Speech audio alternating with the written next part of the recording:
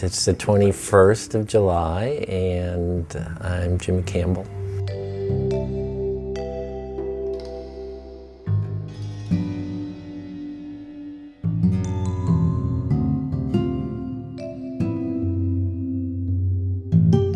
Hopefully in the next couple of weeks we're going to start on the project that's going up into the museum in 2 months.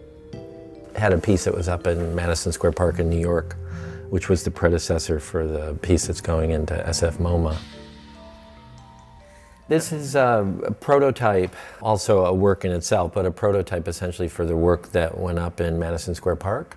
But it's actually pretty similar to what's going to be at SFMOMA. The work itself is very abstract, as you can probably see in the camera. You're not seeing anything behind me except for flashing lights.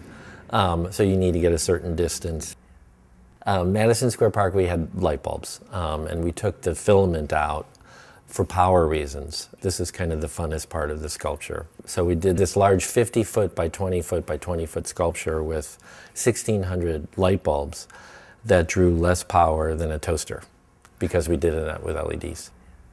So the one at SFMOMA is actually going to have a lot more, twice as many pixels. It's going to have, I think, 3,200 pixels, and they'll be bright.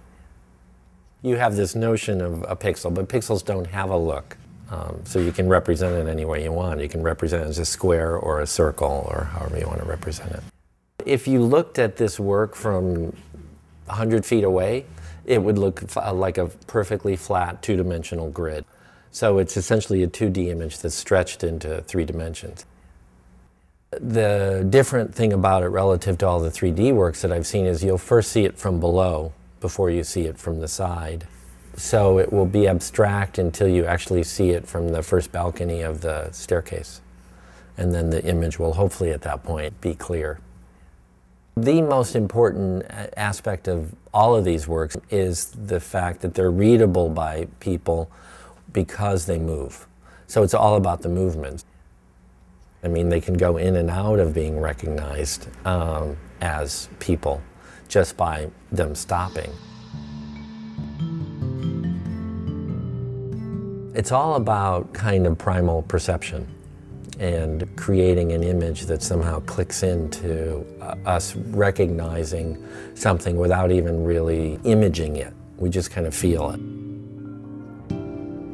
And that's the challenge, I think.